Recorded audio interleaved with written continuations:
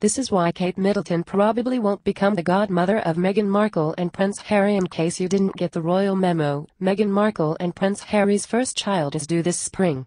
And you know how the saying goes, first comes love, then comes marriage, then comes an extremely extra christening complete with an ancient lacy dress and a mile-long list of godparents. So, which lucky people who aren't named Samantha Markle will make the kit? Unclear, but almost certainly not on the list is a duchess by the name of Kate Middleton. And no, it has nothing to do with the reported feud between her and Meghan. It's just sorta how the royals do things. Siblings, and presumably their significant others, simply are not godparent material. In fact, neither Kate nor Prince William should expect to be godparents to Lil Thomas Markle Jr. And for what it's worth, Harry isn't a godparent to either his niece or his nephews.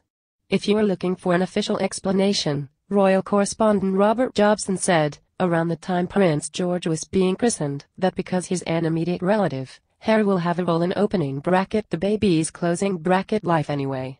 That said, it's possible Harry and Meghan could bend protocol and name Kate and William godparents. Crazier things have happened, and it's not like family members are totally off limits. In fact, the Cambridges have some distant fame on their list of godparents, including Laura Fellows, Princess Diana's niece, Adam and Lucy Middleton, Kate's cousins, and Zara Tindall, William's cousin.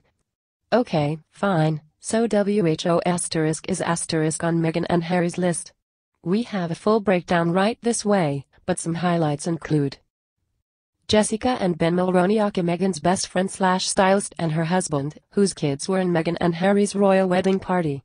Misha Nanu Misha and her ex-husband Alexander Gilks are rumored to be the people who introduced the Duchess to Prince Harry, which makes sense because Harry and Alexander went to school together. Lindsay Jill Roth, a close friend who Meghan has known since their college days. Fun fact, Meghan was maid of honor in Lindsay's wedding, so the likelihood of her being named a godparent seems pretty damn high. Zoe and Jake Warren, friends of Harry's, whose daughter was also in the royal wedding. Jake was one of Princess Diana's godsons, so there's a strong family history there.